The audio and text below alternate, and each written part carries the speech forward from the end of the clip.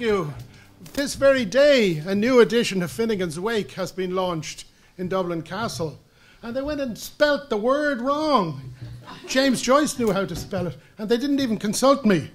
But this map shows the route I followed on the walk around Ireland. Why didn't I follow the coast? Because the mathematicians say it's impossible. It's infinitely long. It's a fractal. So I took it easy and just kind of followed a reasonable coastal route around. And that, we'll see, took me, oh my God, I'm tired after 13 years. Oh, 13 years, 100 miles per year, a quarter of a mile a day, half a kilometre a day if you really like the metric stuff. So there wasn't any rush. But what was it all about? Why would you do it? Well, there's a leprechaun sitting outside a cottage. There's a castle. There's lovely monasteries and rivers and trees and beautiful things everywhere. It's a fantastic country. It's a friendly place. It's a safe country. It's a wonderful place. I just about know the difference between a daisy and a dandelion. During the walk, I studied this stuff, and I learned 50 or 60 plants. I've forgotten them all again. But I do know daisies and dandelions, not quite the same thing. And this is, I love the name, Igretta Garzetta, just like a stripper. This is, did I do it right? This is the white heron, the little egret that has come into Ireland in the last 10 or 20 years. And the scientific heritage is fantastic. Mary Mulvihill's book is a treasure store. This is Hamilton's plaque. If I had PowerPoint, I'd blow up the equation for you, but this is only PDF. So that's quaternions. That's on the Royal Canal. And the Royal Canal provides a terrific entrance into and through the city. No traffic fumes or hassle or noise. You can go right through the city and out the other side almost with the canal system. I discovered the weather isn't always brilliant in Ireland. The sky, look at the colour. There's no wonder that people paint their houses luminous paint. Try and get a bit of light. There's none coming down, so what can you do? But I mean, oh, I wasn't alone, even when I'd no friends with me. There's little shrines and holy wells everywhere. You're never on your own. The support is there. It's fantastic. And if that kind of conventional religion isn't your cup of tea, there are other alternatives. There's the Republican Road up at the top of the left.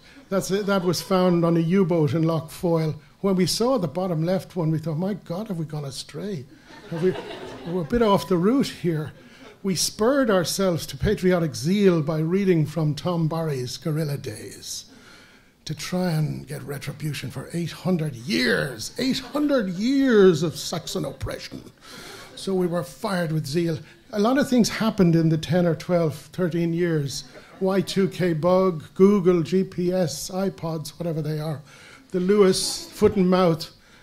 And you know something else too, they changed the currency on us. And Clare County Council took it very seriously, as you see. They really, you know, make sure you pay exactly. There's a mathematical joke at the bottom in yellow, but I'm not going to, no, that'd lose the audience. 2 famine ships were completed.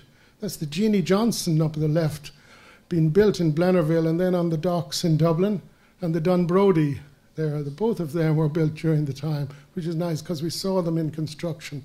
Tunnels and rivers and bridges, beautiful things everywhere. That one bottom right is a nice old railway bridge down near Ballinhassig in Cork, and you can walk through it if you have a torch. If you have no torch, you bump into the edge.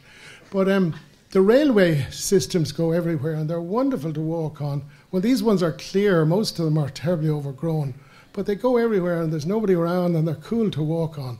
Really great. I love them.